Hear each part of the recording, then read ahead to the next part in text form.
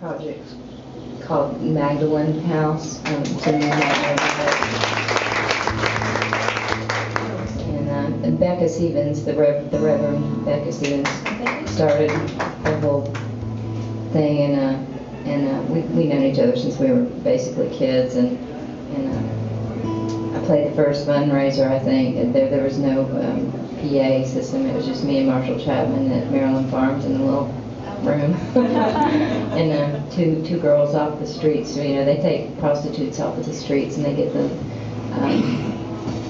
in a safe place, and they get them health care, and they do incredible things with their lives. And I've been wanting to write a song about that for a long time, and I finally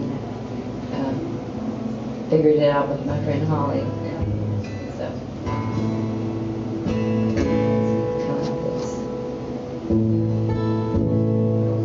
Might need more guitar level because I chewed on my nails last week.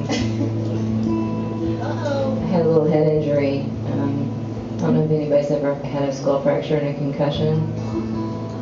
And you can't move, you can't see, you can't watch TV, you can't read, you can't do anything. So I chewed my nails off. There is a silver lining though to your head injury. Now we have 3 blondes on stage. That's true. That is true. And I have a streak. I did get a streak. You saw. I got a streak.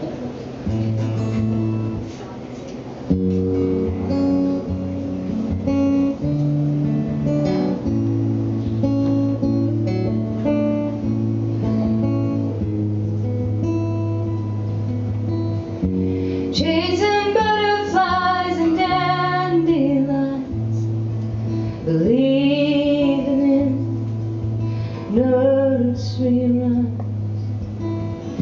You walked in beauty, just a little girl, in the crosshairs of a dangerous world. Oh, Magdalene,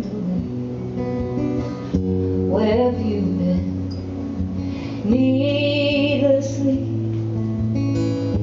suffering, oh Magdalene. Ain't no sin when you had no voice, when you had no choice.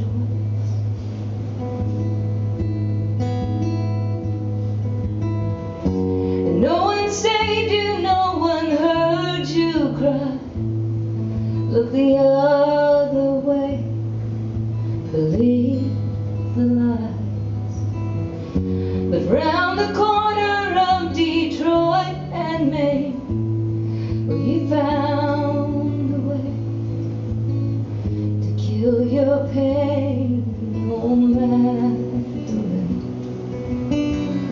where have you been? Needlessly suffering, oh Magdalene. Ain't no sin when you had no voice, when you had no choice.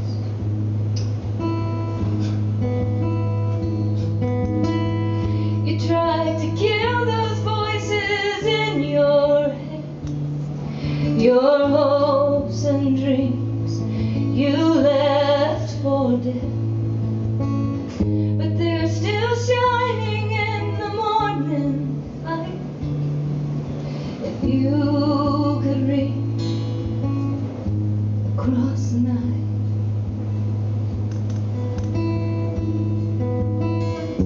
I saw you standing on a lonely street, cigarettes and needles at your feet.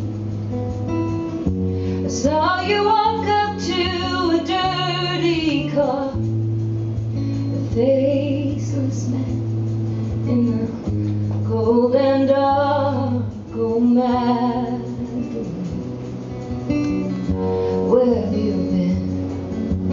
Needlessly suffering, oh Magdalene. Begin again. You have a voice.